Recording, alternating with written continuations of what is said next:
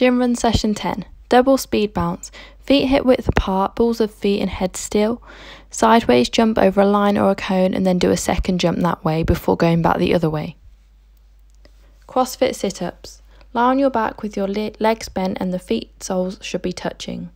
Your hands should touch the floor above your head, keeping your shoulders relaxed.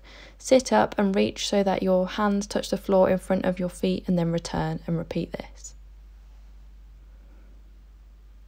Bench dips. Sit on a bench with your fingers facing forward and your legs straight. Your arms should be straight and you can slide off the bench.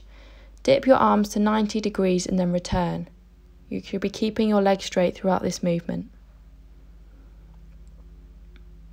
Standing long jumps. With your feet hip width apart, bend the ankles, knees and hips. Move your arms back and swing the arms to drive the legs forwards and upwards. The weight should be forwards when you land.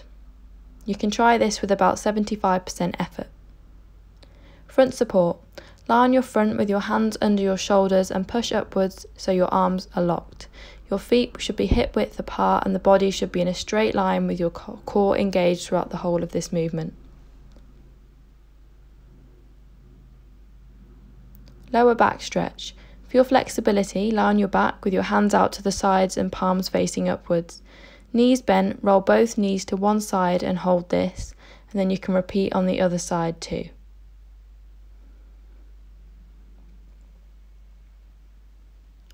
Three-minute run. Run for 3 minutes with your core engaged and run tall with relaxed shoulders.